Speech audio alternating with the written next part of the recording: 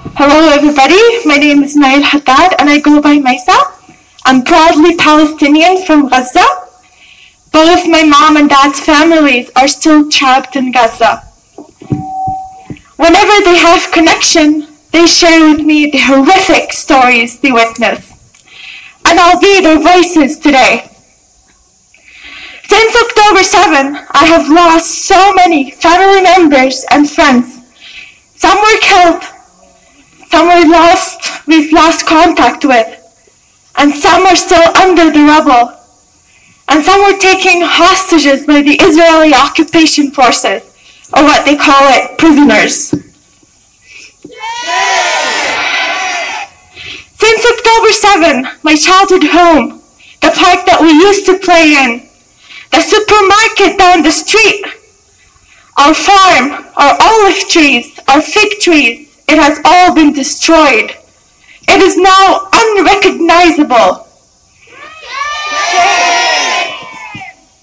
My grandparents, uncles, and aunts who used to live in the dream home in Al Rimal area, which is central of Gaza, were forced to evacuate after they received posters of evacuation. At first, they ignored it. They didn't want to leave their homes.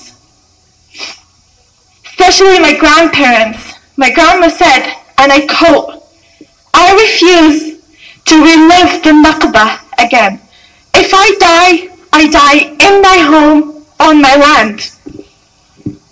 They wanted to stick together, so they all decided to stay. But after bombs increased in the area, and after my grandma broke her shoulder due to a nearby airstrike, they were forced to leave for their own safety, even though there's no safe place in Gaza.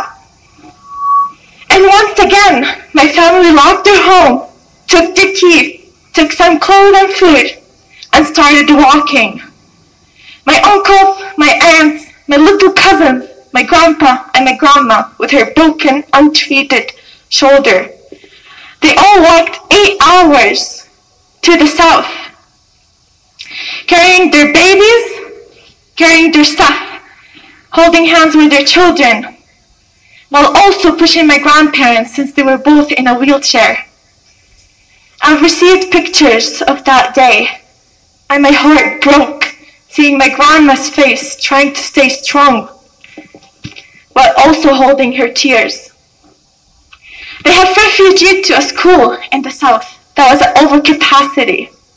So the first night, they slept in the streets because there's no space. The next morning, they were able to find some space, but they got separated. Some slept in tents, and some in schools and classrooms where they shared it with 100 other people. And then again, they were told to move to the south. And then a little bit more to the south. Currently, they're in Rafah, which is 10 minutes away, walking distance from Egyptian borders.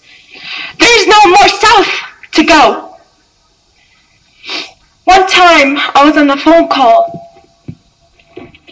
with one of my uncles, and I heard a conversation between him and his little son. The son came up to his dad, and he asked him, "Dad, I'm hungry. Do you have any food left?" My uncle replied, "No, I don't. Check with your mom. She might have something." Then the son replied, "No, she doesn't. I was just there."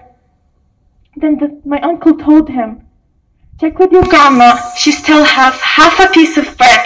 Go ask her for it." Then the son replied, "No, I'm not very hungry. My grandma's diabetic, and she'll need it later." The son is 8 years old, also diabetic. He's 8 years old. I'll never forget this conversation. You shouldn't either. People are starving to death. My uncle tells me that most of the time they sleep hungry. The aid that is coming into Gaza is not enough. Two of my uncles are journalists. They have covered numerous wars in Gaza. So whenever I hear a reporter got shot, bombed, killed, targeted, or threatened, it affects me deeply. So I want to have a moment of silence and a prayer for the reporter that got killed last week, Hamza Tahdouh. Please give him some prayers.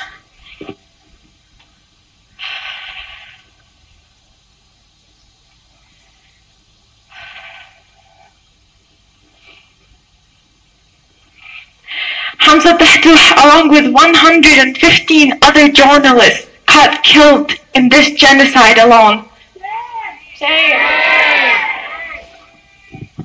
To all the people who are uncomfortable of us being here every week, I don't care. I don't care that it makes you uncomfortable. Because your silence makes me extremely uncomfortable. The world can't hear the voices of Gaza, so let's loudly be their voices and proudly raise their flag.